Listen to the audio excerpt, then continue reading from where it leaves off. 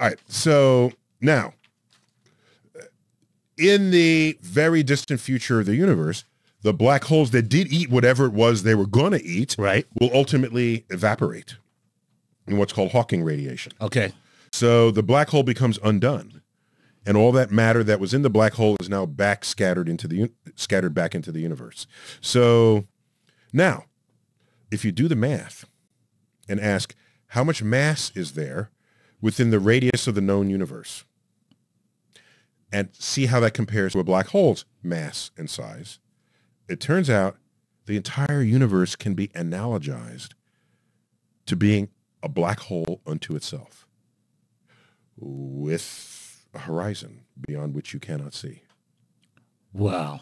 So it is not completely crazy to think of the universe and all that's going on within it as containing a black hole that has all the external properties that any black hole we're looking at would have within us, within our universe. Okay. So then you ask, if we are a black hole, are we a black hole in some larger universe? That's what I was about to say. So who's to say that there's not more universes with the same black hole that we would be? Correct.